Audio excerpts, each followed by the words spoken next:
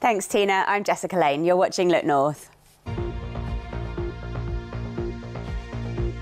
The 1940s weekend in Woodall Spa has become one of Lincolnshire's biggest events, with tens of thousands of people going every year. But organisers say it's become too big and too popular, and that means it's too expensive to run and keep everyone safe. So this year's event was the last. Jake Zuckerman reports. A man has died after being hit by a car in Hull last night.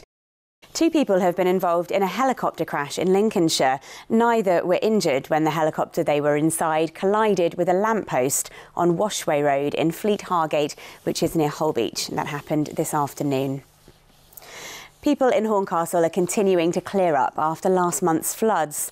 Now the water has gone, thoughts have turned to clearing up and rebuilding lives. Hornsey held its annual fireworks display last night, and for the first time the town used low noise fireworks. And just take a quick look at some of these photos, and it looks very clear. Let's find out what the weather is going to be like. Here's Abby Dewhurst. That's all from the team here for now. Have a good evening.